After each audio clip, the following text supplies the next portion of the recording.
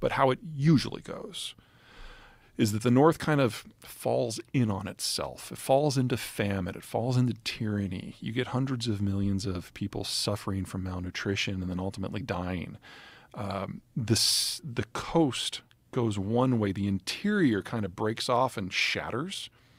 And then the cities of the coast in the south, your Shanghai, your Fujian, your Guangzhou, your Hong Kong, they basically become independent city-states and integrate with foreign powers primarily in order to get food. And if you look back at the last 14 centuries, for almost that entire period until 1945, the city-states have been dependent upon foreigners to keep themselves alive. So we're really just reverting to a historical mean here. Now, one of the things that's really disturbing to the West is watching what's happened to Hong Kong. Sure. That Hong Kong has essentially been taken over by the CCP, and they've imposed their rule of law on people that had existed in more or less a westernized democracy. Right. Like, how do they control that?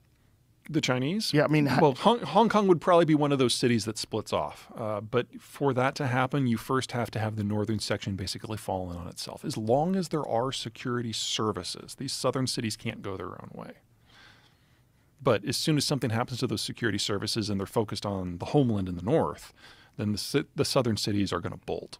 Now, what does China think about? Did they have an understanding of this collapse, or is it just because of Xi's power over everyone that none of this gets discussed, so there's no planning? This is one of the beautiful things about authoritarianism is they start telling stories and eventually they believe them. It happened in Russia. It's happening in China.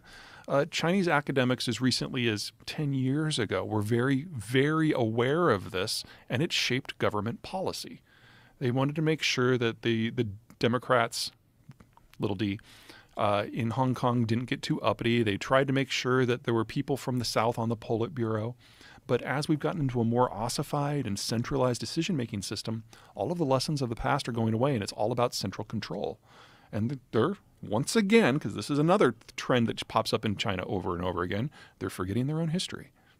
But China has always been thought of as a country, at least the narrative has always been that they plan long game. Yeah, it's a bunch of crap. Is it? Yeah, no, the Chinese are just as bad as everyone when it comes to ideological blinders and short-term decision-making. And the more isolated and concentrated the the tools of power become, the more problematic that becomes. So what is their plan on getting through what you think is a 10-year timeline for their demise? Beat the nationalist drum so that when the food and the energy run out, everyone is banding together simply because they're Han Chinese. That's it?